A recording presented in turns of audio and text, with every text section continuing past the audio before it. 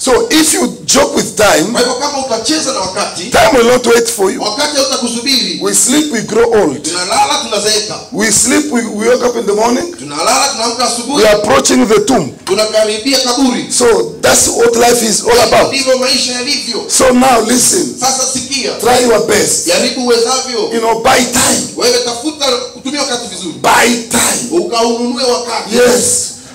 Do as much as you can. Fanya mambo mengi unaweza kufanya. So that you have no regret. Ili usiwe na majuto. Because before you go back, Kwa sababu kabla hujarudi, God will give you some time Mungu atakupatia muda fulani to look back. wa kuangalia nyuma. One day, Siku moja, Pharaoh told Jacob, Farao akamwambia Yakobo, how old are you? una miaka ngapi? And then Jacob started giving explanation. Alafu Yakobo akaanza kupeana maelezo. Oh, you know my life? Maisha yangu. My life.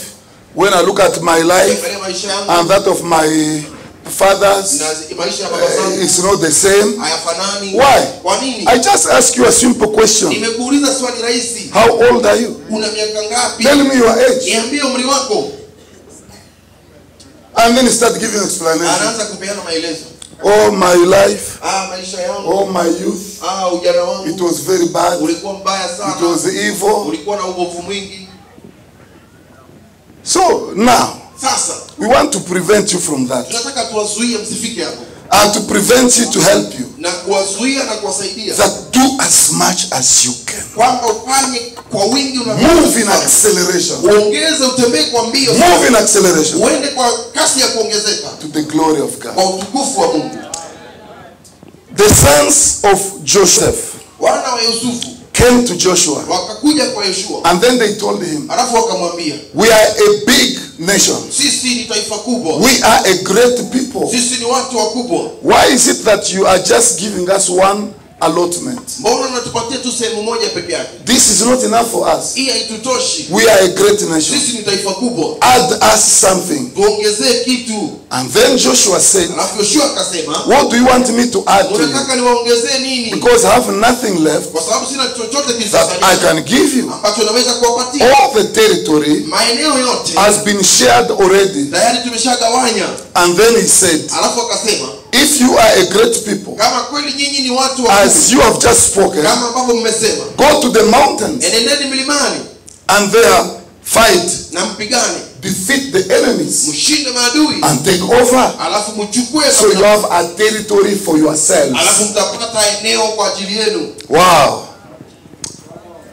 Did you get it? Umeipata hiyo? I want to repeat again. Nataka kurudia tena.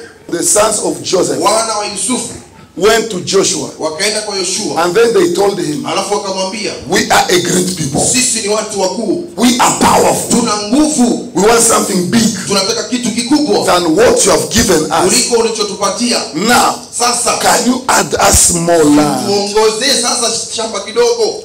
And then Joshua said, Yoshua akasema, I don't have any other land sina shamba nyingine to give to you. ya kuwapatia. What I can give you Kile naweza wapatia is the mountains. ni milima They're still unoccupied. ambayo haina wakazi. Go and take over. Enendeni na mkachukue.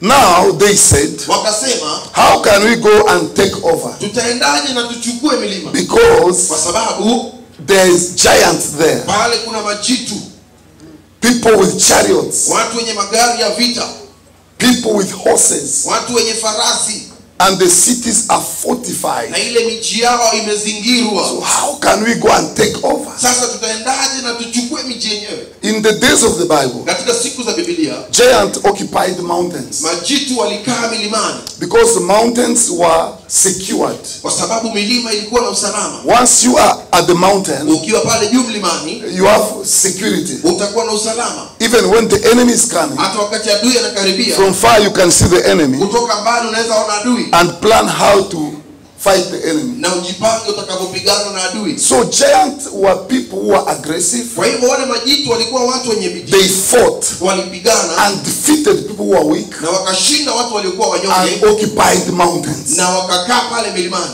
So strong nations Kwa hivyo mataifa jitu occupied the mountains. walikaa pale milimani. Now, Na sasa the sons of Joseph watoto wa Yusufu believed in themselves wanajiamini wenyewe that they were a mighty people kwamba hao ni watu wakubwa and a powerful people. na watu wenye nguvu, They deserved better. wanastahili wapatiwe zaidi. Now, Sasa Joshua says, yes, Joshua akasema sawa, I agree with you. ninakubaliana na nyinyi. You are a mighty people. Nyinyi ni watu wenye nguvu. Now go to the mountains Sasa endeni milimani and take over. na mkamiliki milima. Now the sons of Joseph Sasa wana wa Yusufu said, we cannot go to the mountains wakasema hatuwezi enda milimani because mountains are dangerous. kwa sababu milima ni hatari. Powerful people are there, Watu wenye nguvu wako pale. so we cannot defeat them. Kwa hivyo hatuwezi washinda. They have chariots. Wana magari ya vita. Here is where we get our topic for today. Na hapa ndio tunapata somo letu la leo. Destiny doesn't answer to people by chance. Hatima haijibii watu kibahati ama kwa bahati. La destinée ne répond pas aux gens par chance. Hallelujah. Amen.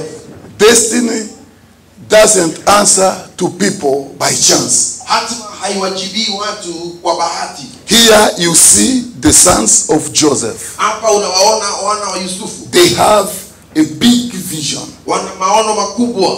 They believe they are a mighty people. Wanaamini hao ni watu wenye nguvu. They believe they are a strong tribe. Wanaamini hao ni kabila lenye nguvu. Now, Na sasa they are not ready to fight hawako tayari kupigana in order to receive what they deserve. ili wapokee kile ambacho wanastahili. But they want to be given Lakini wanataka wapewe by pity. kwa huruma. They want to be given Wanataka wapewe for free. bure. Destiny Hatima will never answer to you haitawahi kukujibia if you are not ready kama hauko tayari for sacrifice. kwa ajili ya kujitolea.